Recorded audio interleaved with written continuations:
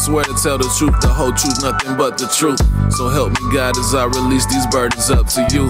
Because it costs to be a boss and take a toll too. That's why I'm venting, dropping my 2 cents in the toll booth.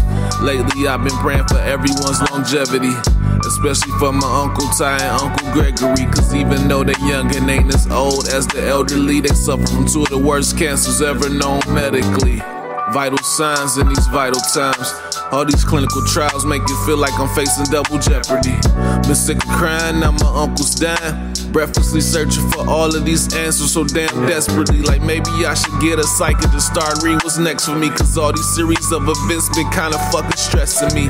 Yeah, I guess it's all just part of destiny. Don't know how much strength inside that I have left in me. I solemnly swear. I solemnly swear. I solemnly swear. Solemnly swear. Another rap that's in my journal, holding pain from my internal. Don't judge my external, cause I'm still a man of virtue. I solemnly swear. I solemnly swear. I solemnly swear. With all the passion in my verbal, people say I'm controversial. I hope I'm sorry, reimburse you, just in case I might have hurt you.